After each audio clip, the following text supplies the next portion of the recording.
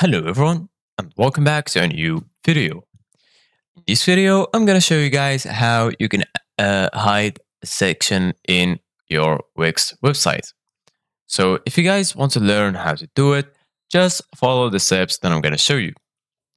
So as you can see guys, we are right now on Wix Editor. In order to get to this editor, all you need to do guys is on your Wix website, just go to the site that you want to edit, click on it, and then you'll be here in the dashboard.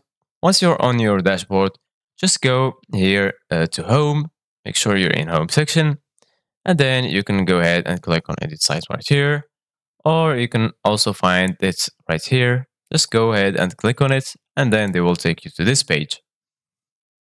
In this page, you will have all the tools that you need in order to edit your site.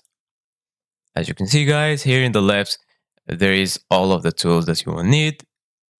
You can also click on add element, and from here you will have a lot of things that you can add to your site.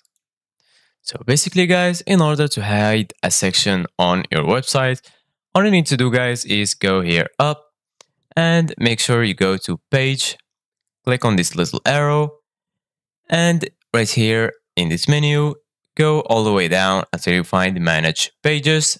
Go ahead and click on it.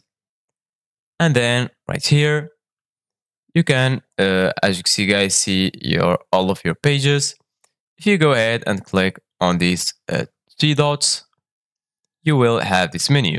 From here, you can change link, rename, duplicate, or hide. So for example, if you click on hide, now it's hidden. And if you click again on these three dots and click on show, it will be shown. For example, I'm gonna try it here in home section, click on hide, and now it's hidden.